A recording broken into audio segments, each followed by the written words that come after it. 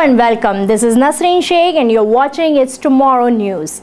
Northern US braces for upcoming winters. The snowstorm will arrive in the Canadian Rockies late on Monday and push into the northern Rockies of the United States throughout Tuesday.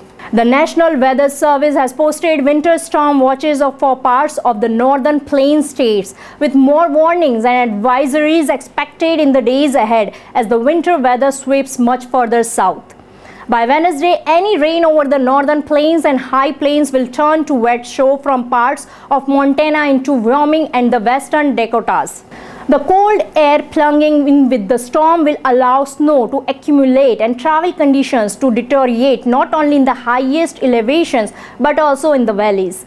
The heaviest snow is expected over higher ground in Montana, Wyoming and Colorado, with at least 6 inches also possible in the central and western Dakotas. Denver and Cheyenne in Wyoming will both see their first snow of the season, and it could well be several centimeters. Temperature will plummet as the cold air and snow arrive, with Billings in Montana going from a high approximately 21 degrees Celsius on Tuesday to below freezing as the snow falls during the night. With levels still on the trees and some very strong gusty winds, we could well see trees damaged and more significantly widespread power outages.